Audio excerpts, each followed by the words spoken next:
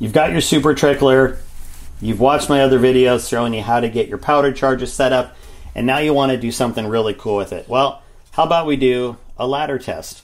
Now, the really cool thing about how the SuperTrickler works is that you can program it to do just about any kind of ladder test. I'm going to show you how.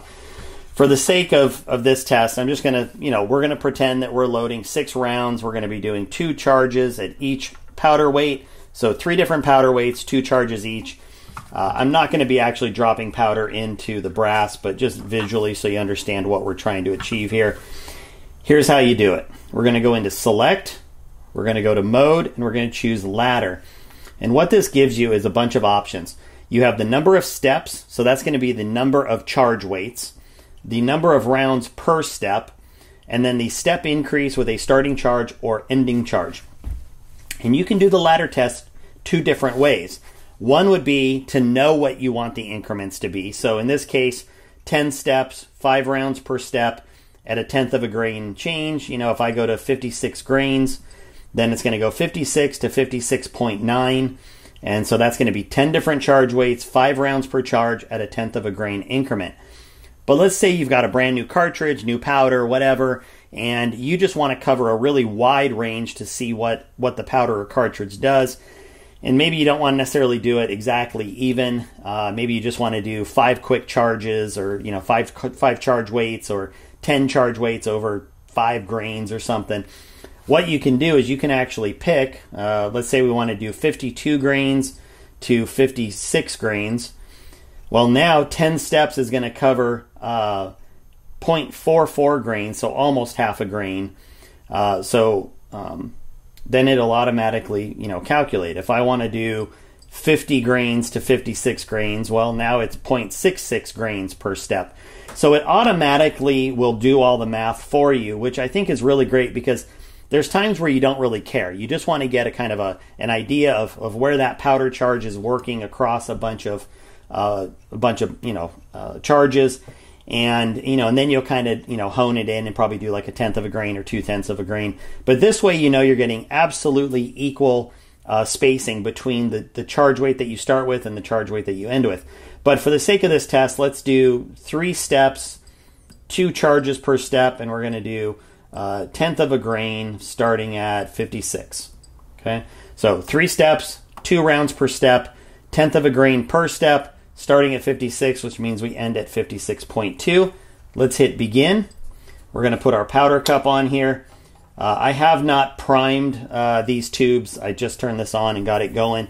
So the first charge is going to probably take a few seconds longer. We're going to hit ladder and start. So now it's on charge 1, round 1. That fine tube is going to be priming right now, so it'll take a second.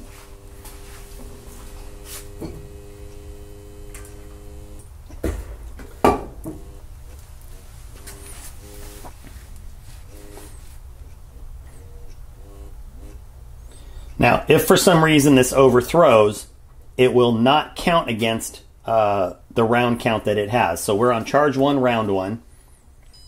There's the first charge, so we would theoretically dump that in our case. Now it's on charge 1, round 2. And it also helps, if you're counting, okay, 1, 2, 1, 2, 1, 2, now you can see what it's on. Okay, I know it's on the first charge, it's on the second round.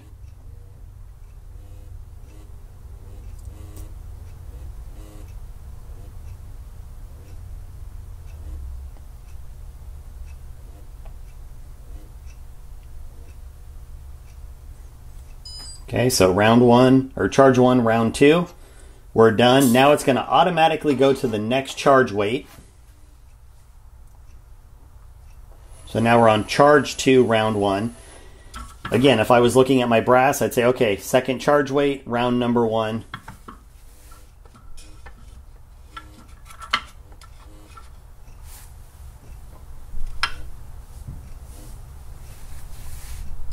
Okay, so that one's done. And I've got this set a little more conservatively right now, so we probably won't get an overthrow. But if you do get an overthrow, it won't count against it. So you can rest assured it'll keep up the round count for you. But I do like that there's a visual representation of where I should be, in my rack, because typically you're going to have, rows to designate your powder charges. So there was charge 2, round 2. Now we're on the last charge weight.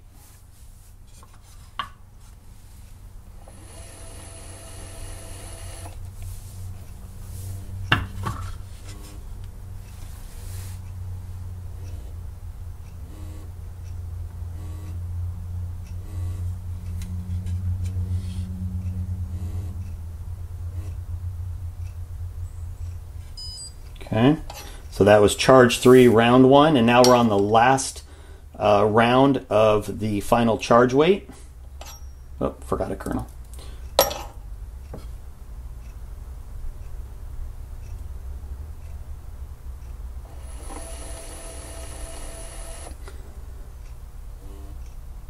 But it really takes a large margin of error out of it.